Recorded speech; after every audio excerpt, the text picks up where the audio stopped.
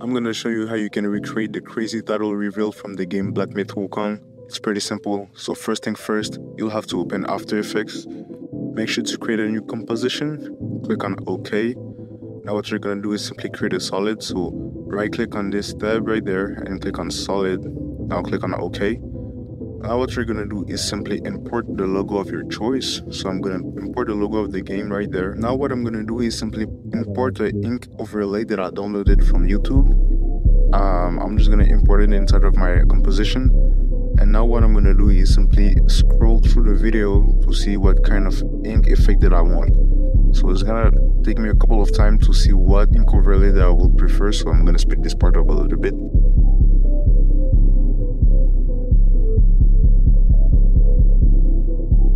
So after hours of searching, which is not the case at all, I found the overlay that I want. So I'm just gonna simply get rid of the parts before the overlay that I want, and I'm simply gonna cut where it ends, like that. Now what I'm gonna do is simply add an effect called Luma Key on it. I'm gonna apply it, and I'm simply gonna put it on Key Out Brighter, and I'm gonna make sure that we only see the black. Like that. So now I'm gonna simply position it. So basically how it works, the logo will only appear in the black parts once we're done with the animation. So I'm simply gonna pull out another ink overlay, and I'm simply gonna put it right there. I'm gonna apply the same effect that I added in the other overlay, and I'm simply gonna position it as well, and just make sure that the whole logo is covered, because the parts of the logo that is not covered in black will be invisible. And I also don't want the two overlays to come at the same time, so I'm simply gonna delete the second one. And when you're happy with your positioning, what you can do is simply go in there and make sure that the track matte of the overlays are linked to the logo of your choice. For my case, it will be the game's logo. And if we play the animation, as you can see, it gives us a really good ink appearing effect. And let's not forget the smoke. So I'm simply going to search for a smoke overlay that I have in my folders. I'm going to simply import it in my composition. And as you can see, the smoke is green, which is what I do not want. So what I'm going to do is simply add an effect. I'm going to add a black and white effect to the video.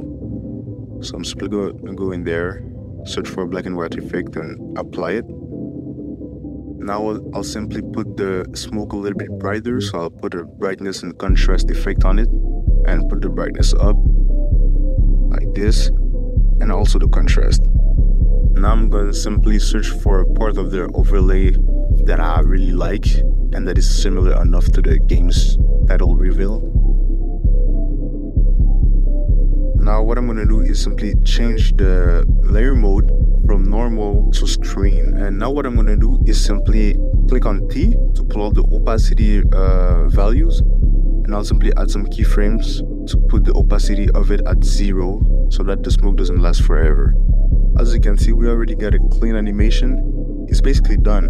But the only problem is that the overlays are disappearing, so the logo is also disappearing. So to fix that, what we're gonna have to do is simply chop the last part of where the overlay is still appearing. So do that for both of the overlays, and on these little tiny parts, you're gonna right click on them, click on time, and then freeze frame. And what you're gonna do with that is simply stretch it out, and do the same for the second one. Freeze frame and stretch it out. So as you can see, it was pretty easy to do. And if you want more videos of this kind, subscribe to my YouTube channel.